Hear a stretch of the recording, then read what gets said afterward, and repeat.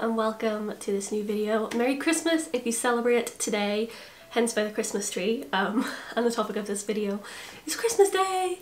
I love Christmas so much. I am kind of like Buddy the Elf in booktuber form and I have been completely spoiled today. Not only have I got this super cute jumper, cozy knitted cardigan, but I also have got a crap ton of books that I just could not resist talking about by the Christmas tree whenever I've actually made myself look cute for once rather than lounging around in my sweatpants. So without further ado, let's chat about some books I got this Christmas. First of all, I kind of want to talk about like a book adjacent gift that isn't actually a book, but you'll see exactly what I mean, how this is book related. It is a book sleeve. Look at it, just one more chapter. It has a little sleepy cat, a little diary, a stack of books, some cute candles, cup of teas. Look at this bookworm. Like, that is stinking cute. I have wanted a book sleeve for the longest time because I love reading when like out and about. I am that person that has a book in every tote bag and every handbag that I carry, but that means a lot of them get beat up and the corners are kind of like folded in and it's not the vibe. So my book sleeve, and I mean my books are protected and it's so cute and so thoughtful from my parents. I love it so much. But our first book is in here because I put one in already. It's one I'm currently reading. I don't know why I'm out of breath. I'm just so excited to be talking about books, but my aunt gave me this one. It is her favourite book of all time, and because I've always been into books, but so much more into books over the past few years, she wanted to get it for me for Christmas and share that with me, which is so cute. And that is Watcher by Dean Koontz. I had never heard of this book. I've heard of Dean Koontz because she's talked about him so much as her favourite writer. And I've heard of him in kind of similar circles to like Karen Slaughter, kind of like thrillery, crimey stuff, which I love. I'm definitely getting back into after a bit of a hiatus reading crime. But the blurb of this one is: they escaped from a secret government project. Two mutant creatures, both changed utterly from the animals they once were, and no one who encounters them will ever be the same again. A lonely widower, a ruthless assassin, a beautiful woman, and a government agent, drawn together in a deadly hunt, all four are inexorably, I don't know how to say that word, bad booktuber, propelled towards a confrontation with an evil beyond human imagining. Just like a cool kind of like supernatural thriller. I've been introduced to like one of the animals like within the first like 3 chapters because that's all I've read so far, and it's a golden retriever. So like, I think it's like a government project golden retriever, so like it's really like intelligent. Maybe it has superpowers. I kind of hope it has superpowers. That'd be like really cool. But I love dogs, and if anything happens to the dog in this, I think I will cry. But I then got some really stunning like hardback collector's editions books, which is so cool.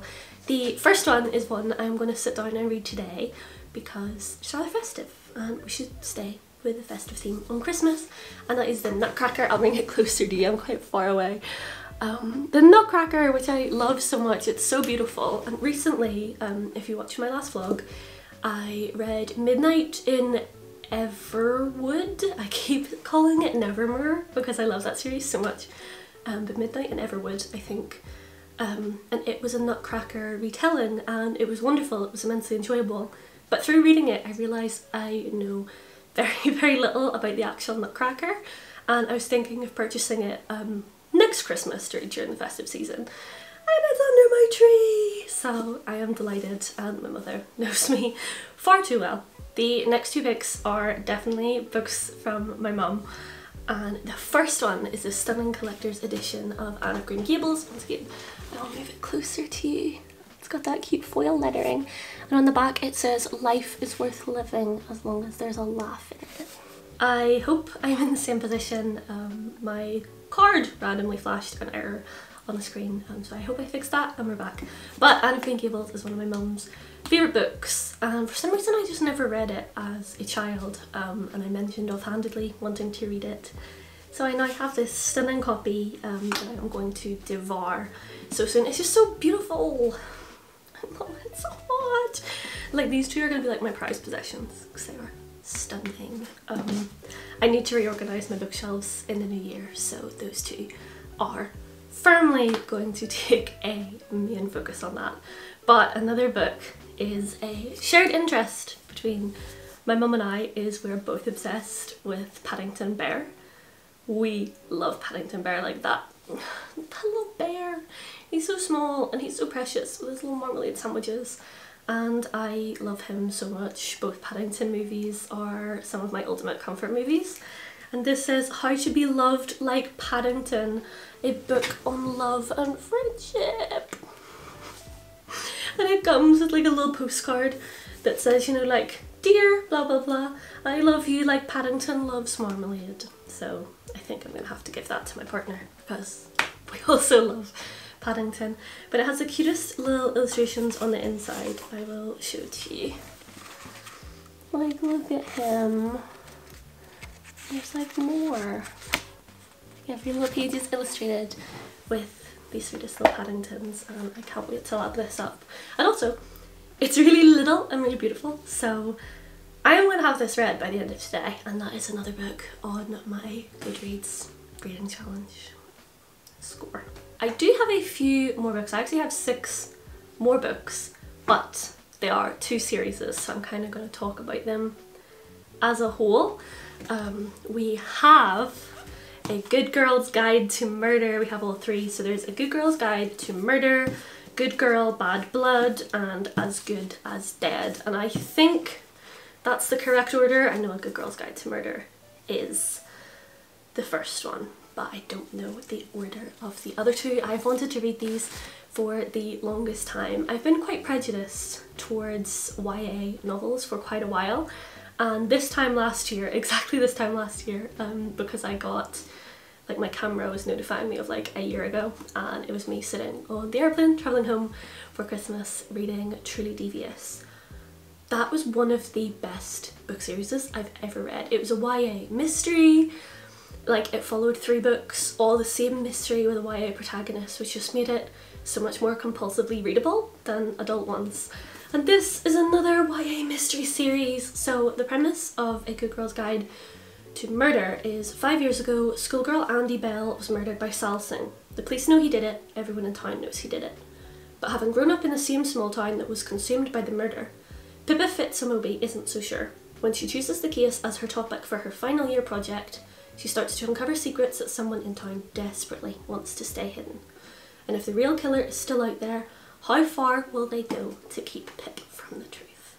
I can't read the blurbs of the other 2 because I have definitely done that in the past and spoiled the ending of the first one by reading the premise of the second one. But I think the same mystery goes throughout all 3 books, which I'm really excited about. And I don't know anyone who hasn't liked these. They have immensely positive reviews. And I also love that through like flicking through this, there's quite a lot of different writing formats. I don't know how to describe it, but there's like regular prose, you've got like transcripts of interviews, we have like text chats. I think there might be something about a podcast. I vaguely remember someone saying about a podcast, because apparently this works really well in audiobook. So if that floats your boat, I recommend it. But so excited to dive into these. So it is going to be a very hard choice between A Good Girl's Guide to Murder or the other series I have, for which one I'm going to read first, and that is The Cruel Prince. So we have The Cruel Prince, The Queen of Nothing, and The Wicked King. Once again, I don't know the order beside the first one, so I really hope that's correct. If not, I mean, I'm going to double check the order before I read them, but fingers crossed that's right. So the premise of The Good Prince is, one terrible morning, Jude and her sisters see their parents murdered in front of them. The fearsome assassin abducts all 3 girls and brings them to the world of fairy. Mocked and tormented for being merely normal, Jude soon realises that to survive in the treacherous, dangerous world of the royal court, she needs to be as cunning and deceitful as the Fae themselves. But the stairway to power is fraught with shadows and betrayal, and looming over all is the arrogant and charismatic Prince Cardan. I think my dogs are trying to eat the turkey, which is not ideal, but this sounds so good. I mean, the quote on the front cover is by Leigh Bardugo, and I really enjoyed Six of Crows and Shadow and Bone, so I mean, she endorses it, it's good. And once again, everyone I follow on social media really, really endorses this. And there's a new one coming out like in a week. I did request an advance copy of it because I knew I was reading these, but I don't think it's arrived. So crying. I probably will purchase the hardback pretty soon, if not, because I am very excited to read it. But as you all know, if you've watched any of my videos, I have gotten so into fantasy this year, so I'm really excited to further this a little bit more with an iconic fantasy series of The Cruel Prince. I have another fantasy series I need to read this year. This isn't one I got. No, I got it for my birthday about 3 years ago from my partner, and that is Lord of the Rings, which I have not consumed any Lord of the Rings content. I've never seen the films, I've never read the books, I haven't seen a new show, nothing. One of my favourite cafes in Dundee is actually Lord of the Rings themed, and I go in there like an imposter, never having read them or seen the films. But my boyfriend is buying a 4K TV this year, so I have been told I need to get on with reading the books so we can watch the entire film set, which is good.